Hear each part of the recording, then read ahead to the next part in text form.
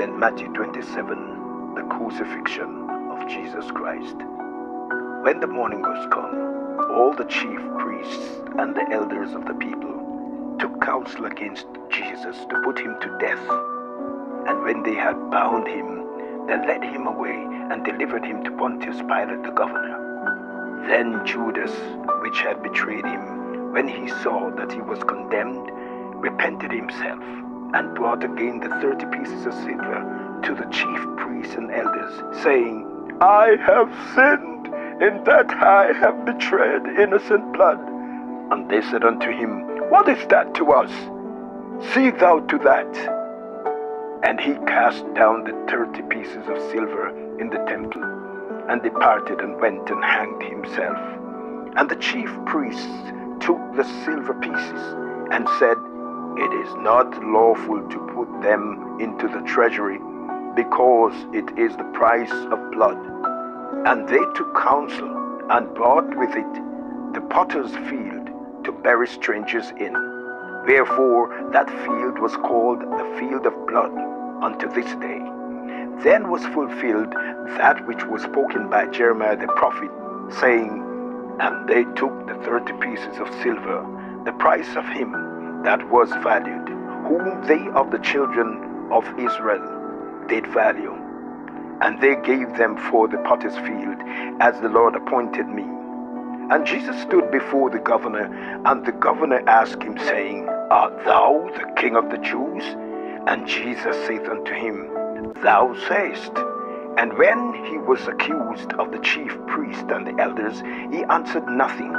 Then said Pilate unto him, Hearest thou not how many things they witness against thee? And he answered him to never a word, insomuch that the governor marveled greatly. Now at that feast the governor was wont to release unto the people a prisoner whom they would. And they had then a noble prisoner called Barabbas. Therefore when they were gathered together, Pilate said unto them, Whom will ye that I release unto you, Barabbas or Jesus, which is called Christ?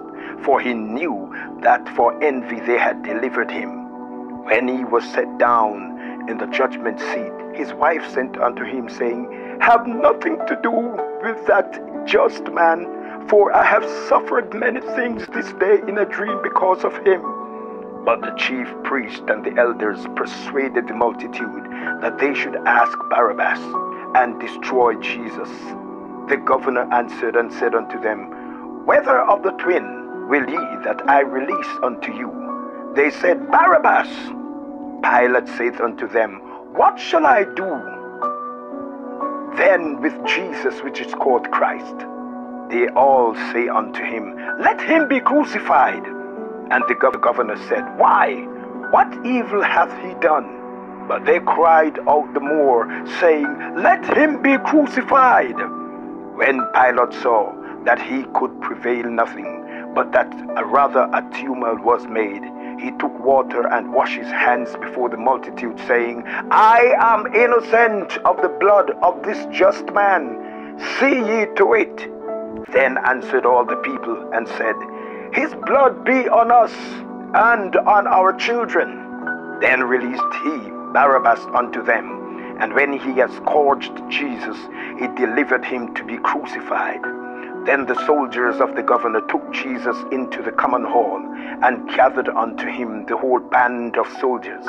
And they stripped him, and put on him a scarlet robe. And when they had plotted a crown of thorns, they put it upon his head, and a reed in his right hand. And they bowed the knee before him, and mocked him, saying, Hail, King of the Jews! And they spit upon him, and took the reed, and smote him on the head.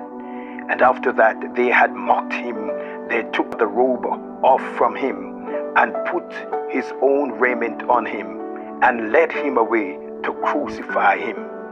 And as they came out, they found a man of Cyrene, Simon by name. Him they compelled to bear his cross. And when they were come unto a place called Golgotha, this is to say, a place of a skull, they gave him vinegar to drink mingled with gall. And when he had tasted thereof, he would not drink. And they crucified him, and parted his garments, casting lots, that it might be fulfilled, which was spoken by the prophet. They parted my garments among them, and upon my vestures did they cast lots. And sitting down, they watched him there, and set up over his head his accusation written, This is Jesus, King of the Jews. Then were there 2 thieves crucified with him, one on the right hand and one on the left. And they that passed by reviled him, wagging their heads, and saying, Thou that destroyest the temple, and buildest in 3 days, save thyself. If thou be the Son of God, come down from the cross. Likewise the chief priests, mocking him with the scribes and elders, said, He saved others, himself he cannot save. If he be the King of Israel, let him come down. Let him come down from the cross, and we will believe him. He trusted in God. Let him deliver him now, if he will have him. For he said, I am the Son of God. The thieves also which were crucified with him, casting the same in his teeth.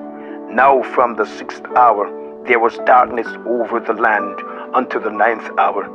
And about the 9th hour Jesus cried with a loud voice, Eli, Eli, lama sabachthani? That is to say, my God, why hast thou forsaken me? Some of them that stood there, when they heard that, they said, This man calleth for Elias.